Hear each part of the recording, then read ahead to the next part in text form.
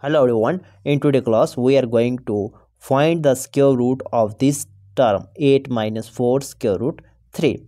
Let us solve this. Suppose that x is equal to 8 minus 4 square root 3. Now we find square root of x. What is the value of square root x?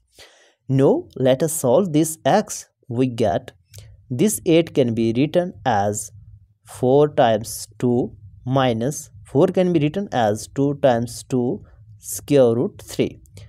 Now we take out this 2 from both the terms. From this term as well as from this term we get 2 times 4 minus 2 square root 3. Now in the next step we get 2 times this 4 can be written as square root 3 whole square plus 1 square, because square root 3 whole square it become 3 and plus 1 square it become 1 and 3 plus 1 is equal to 4. It doesn't impact on our previous term.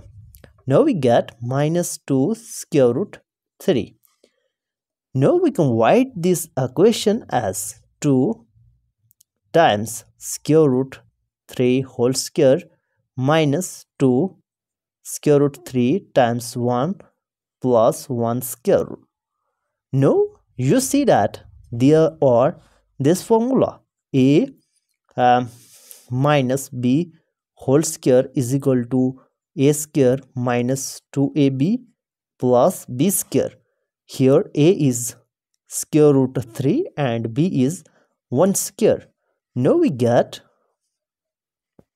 now in the next step we get, now we can write this as 2 times square root 3 minus 1 whole square, because it is a minus b whole square.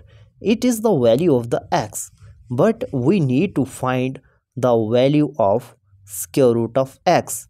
Now square root of x will become is equal to 2 times square root of 3 minus 1 square and whole power 1 by 2.